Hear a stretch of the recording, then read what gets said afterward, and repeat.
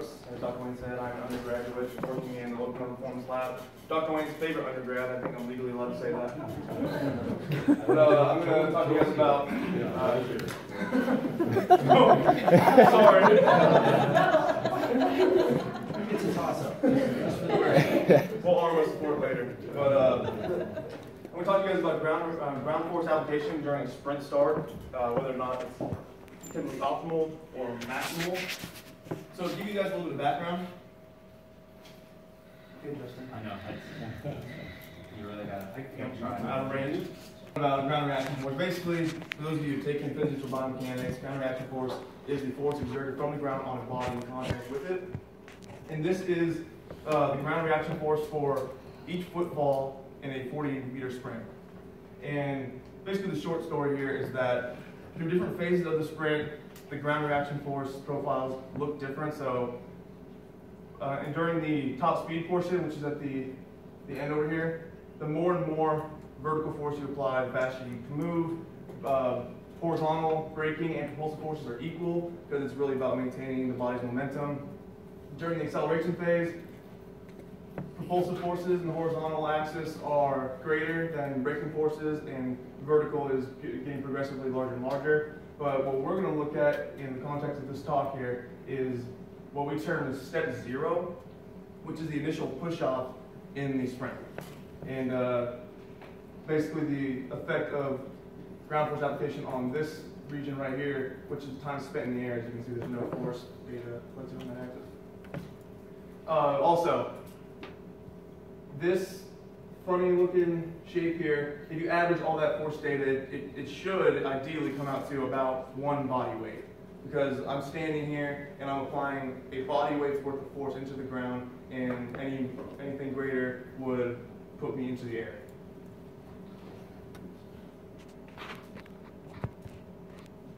So let's talk about the limiters of ground reaction force production during step 0. First of which being friction. And basically the main takeaway here is that if the horizontal force production exceeds the friction force, the athlete is going to slip. But if we implement some sort of mechanical interface here, like track blocks or cleats on turf, then the coefficient of friction is going to be 1 or greater, and therefore horizontal force production is not going to be limited, and so therefore not constrained. Next, we want to look at balance, and that's basically the angle at which the center of mass is traveling. And if it's too low, the athlete's not going to have enough time or space to get their leg around for step 1. And that's basically the story there. That's the main takeaway, is that if you're producing too much horizontal force without enough vertical to allow your secondary limb to come around, then you're going to fall flat on your face.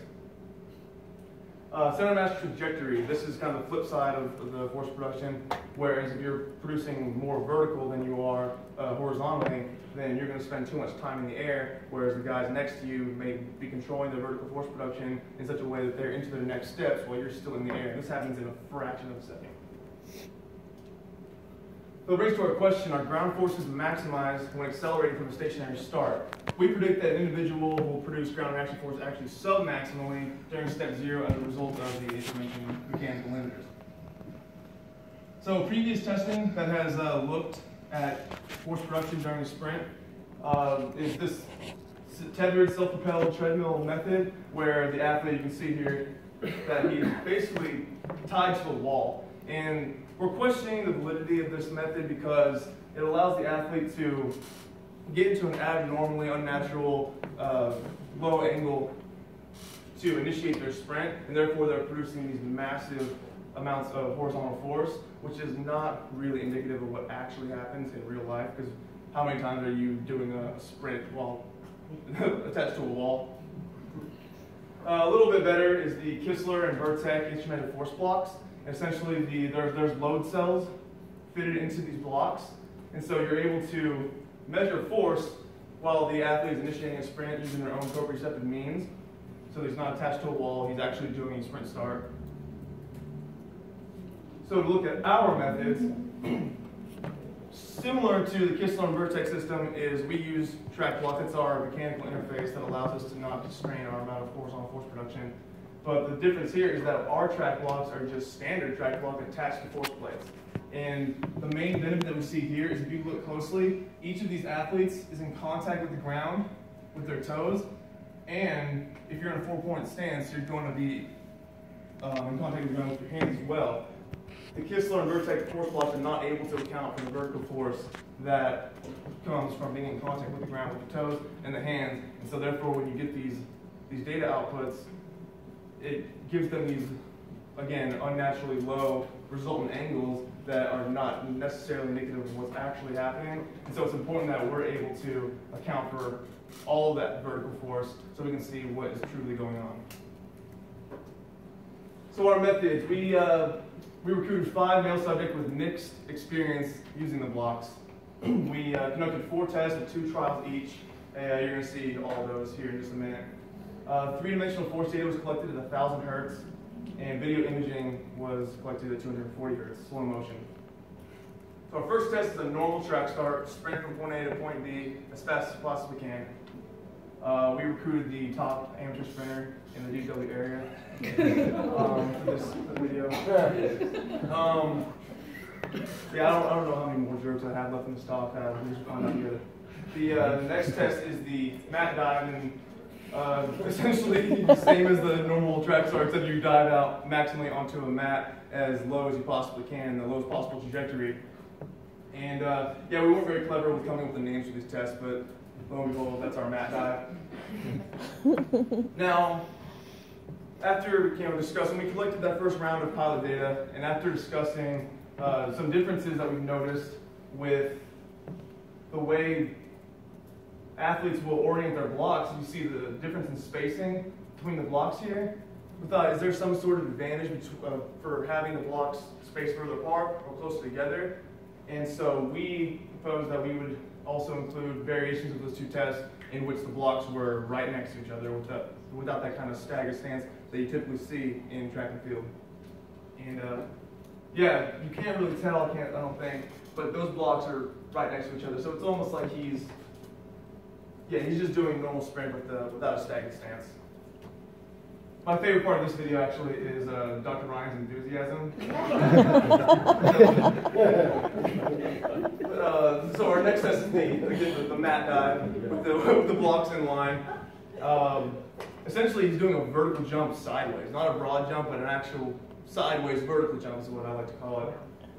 And we wanted to basically see what the force profiles look like during these 2 tests. So we utilized 3 main equations to get our data outputs. We want to find the magnitude of the ground reaction force. So basically, if you guys are familiar with Pythagorean's theorem, get the square root of the sum of the vertical force squared plus the horizontal force squared, and we get our GRF magnitude. We wanted the resultant angle, so we take the arc tangent of the vertical force over the horizontal force, and that gives us our resultant angle. And then this fun little time spent in the air equation. I can walk you guys through that. Basically, the vertical, or the velocity of the center of mass in the air, the vertical velocity of the center of mass in the air is equal to the vertical velocity of the center of mass through the contact portion of the sprint, of step 0. And when you break that down to acceleration and time, you're subject to acceleration due to gravity times the time you're in the air is equal to the acceleration of center of mass during the propulsive phase times the time during the propulsive phase. Break it down a little further, and F over m is acceleration, because those of you who took biomechanics, minus the gravitational component times t contact. And then we get this fun little equation that gives us the amount of time of the center mass spent in the air during this test. So our results. This graphic just so you guys can get your bearings here. On the horizontal axis, the x-axis, we have the horizontal component expressed in body weights, and so basically mass-specific forces, how much force you're applying into the ground with respect to your body weight. Vertical force is on the y-axis here, again expressed in body weights, and we can now see the resultant magnitude and angle from each of these 4 tests. The green here is our normal sprint start. The red is our traditional mat dive, where we're in the staggered stance and we do the mat dive. The gold here is the inline normal start, where the blocks are inline and you try to do a sprint start. and then the blue is our inline mat dive. And so we see quite a bit of variation between the magnitudes and angles between these four tests.